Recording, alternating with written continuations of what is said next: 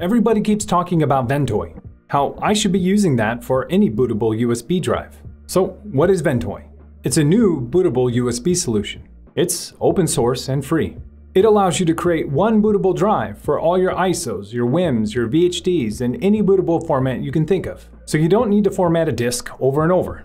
You can use the same one with multiple images. And the best part about it is, all you gotta do is copy and paste files onto it. So something this small can be used for all of your bootable images. So how do we set it up? First, you go out to the website. Then you download the file.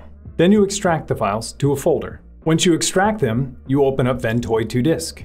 This will then detect your USB disk and ask you to format it. Next, we click install, say yes, confirm we want to delete the data, and it will format it.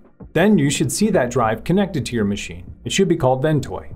And when you open it up, it should be empty. And now, all you need to do is copy your image files. So we can copy our Windows 10 media, or you can copy a Linux ISO, or TrueNAS, or Proxmox.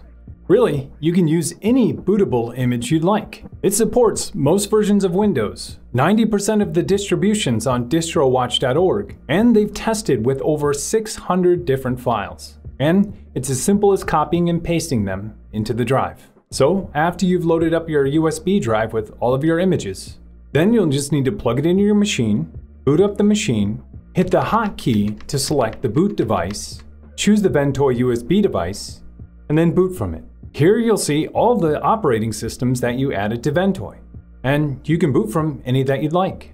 And so if you need to add others, it's as simple as copying and pasting additional ISOs to that disk. And that's how easy it is to use Ventoy. So thanks for watching.